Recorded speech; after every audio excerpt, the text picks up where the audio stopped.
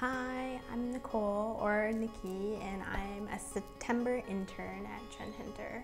I would say cool is sort of subjective, so it's your niche, whatever you're into, that will come up with the definition of what you think is cool. So my favorite trend is interactive art installations, and I have a perfect example of what I'm talking about right here.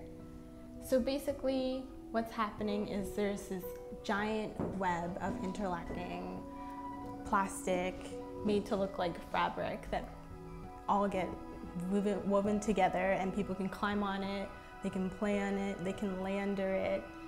The artist sort of encourages the public to join in and just enjoy themselves, and it's kind of like a big playground where you get to feel like you're a kid again. This all took place in California in the space of a library. What I would say inspires me is definitely when I see creativity out on the streets. So someone painting on the sidewalk, or someone, banging the drums and playing a didgeridoo at the same time.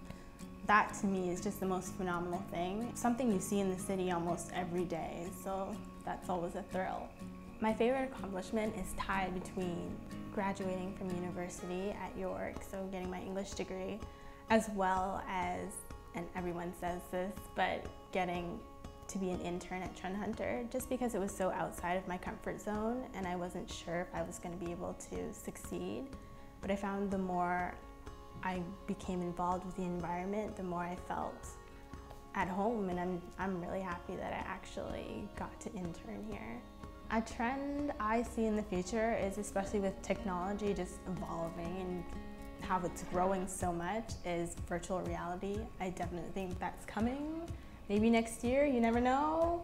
It's gonna be here, people, so get ready.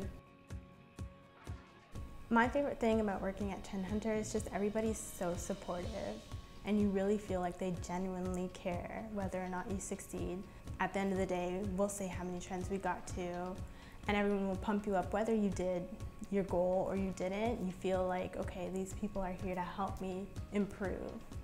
My advice to the business world would be to expand your horizons and look outside of the normal hiring websites. Instead of going to Workopolis, check out Etsy.com, because there's a lot of people doing amazing things that you never would have thought of before. I love being here at Trend Hunter because it allows you to be that red parasol out of all the black ones walking around in the street.